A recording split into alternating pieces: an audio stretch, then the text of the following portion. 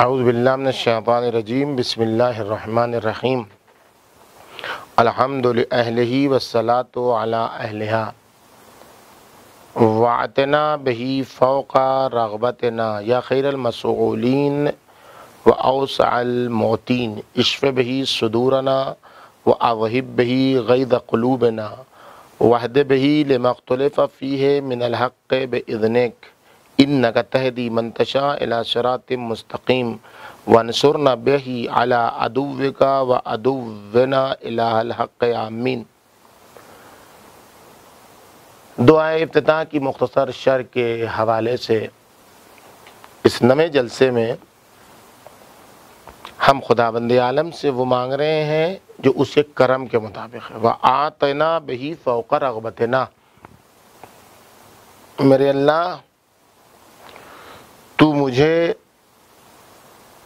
میری تمناؤں سے زیادہ دے، میری رغبتوں سے زیادہ دے، میری درخواست سے زیادہ دے، اس لیے کہ میری درخواست محدود ہے، ہمیں مانگنے کا سلیقہ نہیں آتا ہے۔ ہم جاتے ہیں تیری بارگاہ میں تو چند کپڑے، چند گاڑیاں، چند گھر، چند کھانے پی یہ مانگ لیتے، نہیں، ہم عاقبت بخیری نہیں مانگتے، ہم انبیاء کے ساتھ اور اصفیاء، اولیاء، پیغمبر اکرم، ائمہ طاہرین کی ہم نشینی نہیں مانگتے، ہمیں یہ ساری چیزیں مانگنے کا سلیقہ اور ڈھب نہیں معلوم ہے، اس لیے تو ہمیں ہماری رغبتوں سے مافوق عطا کر، تو ہماری تمناؤں سے ہمیں زیادہ عطا کر۔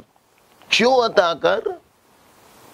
یہ سب تو کیوں عطا کر؟ اس لیے کہ تو بہترین وہ ذات ہے جس سے سوال کیا۔ دنیا میں بہت سارے لوگوں سے سوال کیا جاتا ہے، لیکن تو وہ ہے جو بہترین ہے، یعنی تیرے علاوہ کوئی ہے ہی نہیں جو فوق رغبت عطا کرے، تیرے علاوہ کوئی ہے ہی نہیں جو اپنے کرم کے مطابق عطا کرے، تو ہے یا وہ ہے جن کو تو نے اپنے کرم سے نوازا ہے۔ وَأَوْسَعَ الْمُعْطِينَ، اور عطا کرنے والوں میں سب سے زیادہ وسعت تیرے اندر پائی جاتی ہے، تیری ذاتیں پائی جاتی ہیں۔ کیوں؟ اس لیے کہ تو لامحدود ہے، اس لیے تیری وسعتیں بھی لامحدود ہیں۔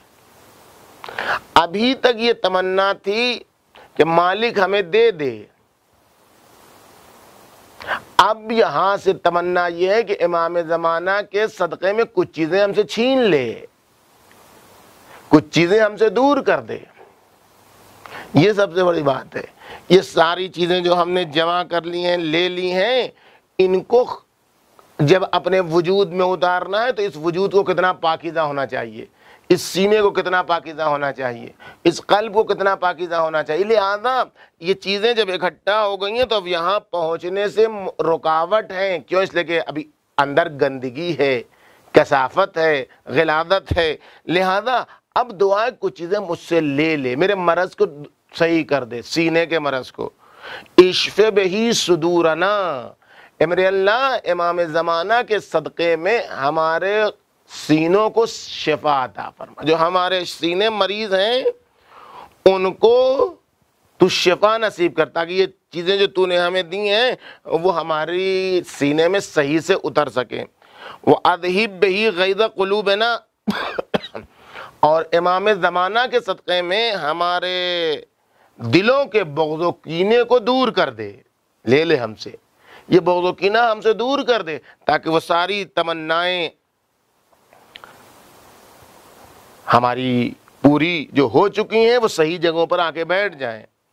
وَاهْدِنَا بِهِ لِمَا اخْتُلِفَ فِيهِ مِنَ الْحَقِّ بِإِذْنِكَ، اور جس حق میں ہمارا اختلاف ہے اپنے حکم سے اس کے ذریعے ہمیں ہدایت فرما۔ ہم حق کے راستے پر ہیں لیکن مختلف ہیں،